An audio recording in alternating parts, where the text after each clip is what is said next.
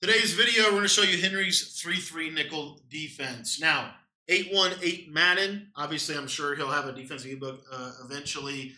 This is Henry's defense, and we're just breaking down the film and the tape from the Ultimate Kickoff Tournament. Now, I do have a full 3-3 ebook. I've had it for a couple weeks now in my Patreon that goes over very similar blitz. So just so you know that.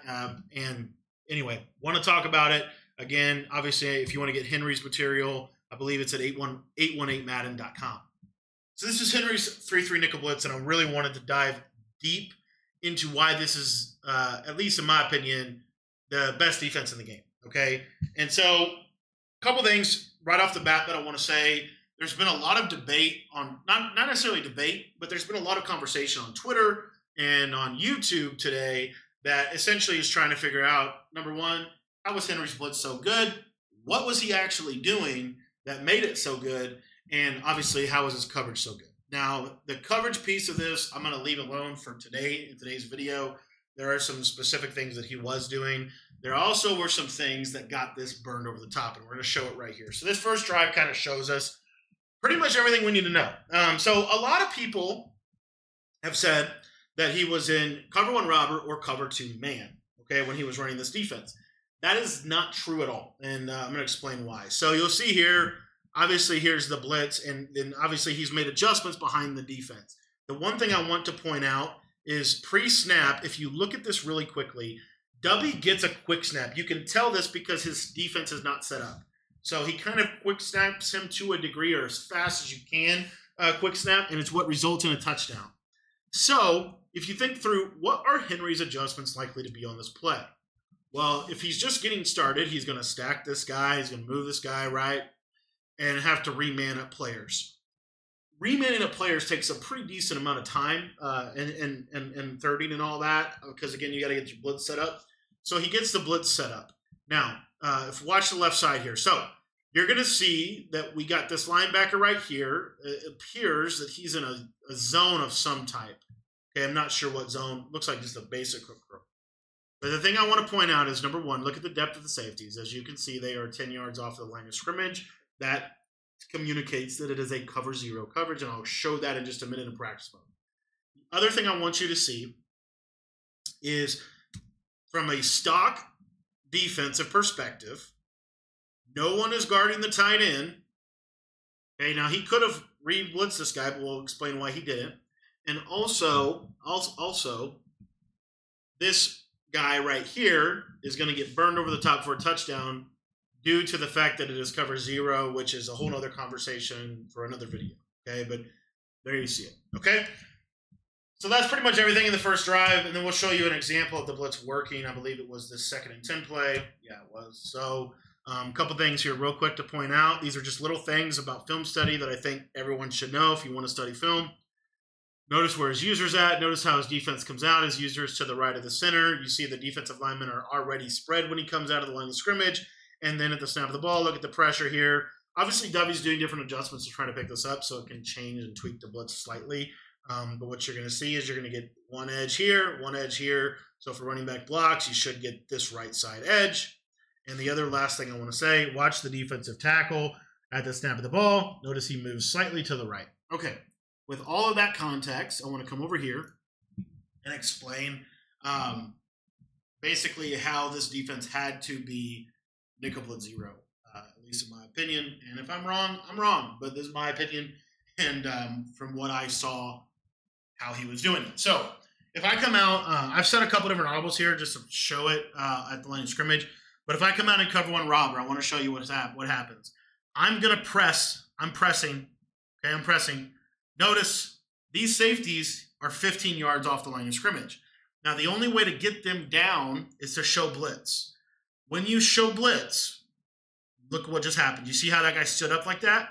That is what happens when you show blitz, okay? So we didn't see his guy standing up, and we didn't see him showing blitz. In my opinion, we saw him pressing. The other thing it does is you see how it pinches them inside a little bit. So it couldn't have been cover one robber. Already know that off the bat, okay? I've heard some people say that it was cover two man. Couldn't be that either, and I'll show you why. Same basic thing. Press. Look at how far back they are. They're about 15 yards off of the ball. Okay, so it can't be cover 2 man. I'm not saying that cover 2 man doesn't work for the blitzing concept. I'm saying that's not what he was doing, right? Because you can certainly probably get some loop pressure out of that. So it wasn't cover 1 robber, it wasn't cover 2 man. It really leaves 2 plays, and it is either nickel blitz 0 or LB blitz, because we know that he was basing it out of a man coverage. I'll explain real briefly why it couldn't have been LB blitz 0 by just putting it in the audibles here. Fine, where's this at? LB blitz 1. Okay. So LB blitz 0, why couldn't it have been this?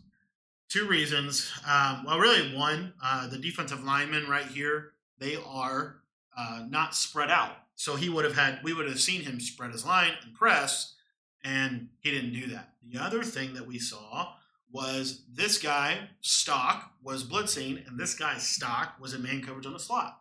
Okay, so that's another part of it as to why it was nickel blitz 0. So if I go to nickel blitz 0, you see here, this is what the defense was. And the main purpose of this defense, 2 reasons. Number 1, it's easier to set up. Number 2, the stock blitz angles of the defensive line also contribute to it being this, because if you watch this real quick, you will notice that, watch the defensive lineman, you're going to see at the snap of the ball, I didn't crash my line, didn't do any of that. He's going to take a step to the right, and the blitz is going to work. Okay? So now let's explain why it can't be LB blitz 1. Can't be LB blitz 1 because look at the alignment. This guy's backed off. He would have to base a line, and if he base a line this, it would change. It would be very obvious. Okay, so it has to be nickel blitz 0. There's no other way to put it. Now, why is this blitz so good? And I'm going to explain why I think this is so good. Again, Henry stuff, 818 Madden. I'm pretty sure he'll have a defensive book over there eventually at some point. But basically, here's what you're going to do. You're going to press, you're going to global blitz, you're going to move this guy out, and then what Henry was doing was he was just basically tapping this guy slightly so that if W ever motioned the slot receiver, and I'll show you what happens here, but if he ever motioned the slot receiver across, notice that slot cornerback doesn't move, which you actually saw in the game, and the blitz is going to come in. Now, in practice mode, this blitz it does not do this blitz justice. Okay, just keep that in mind. Obviously, my user could be bad as well. He might have been doing some super specific things with his user that was a little bit hard to see from my end of things. But typically, it's just hold left trigger and try to. And there you see the pressure. What makes this blitz so good is that it can come in against a blocked running back, a blocked tight end, and a blocked running back and tight end. So pretty much any kind of protection that your opponent wants to set up is not going to be 100%. It might pick it up sometimes. It might not pick it up sometimes. A lot of times, you're going to get pressure.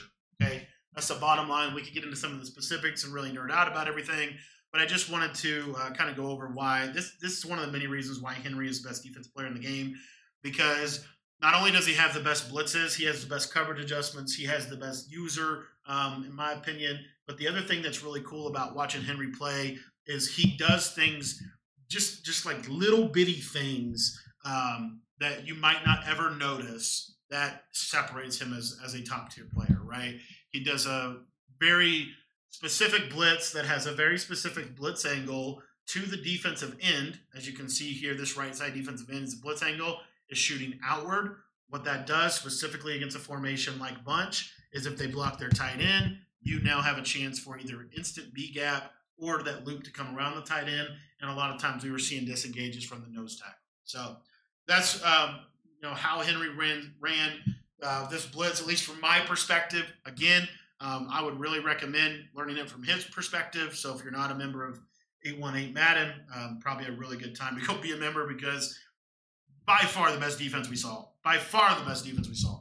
And really every year Henry probably has, in my opinion, especially from a competitive perspective, he has the best defense.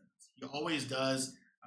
He's really gifted defensively, and he normally has a really good Sen 5 pressure and a really good coverage adjustments behind him.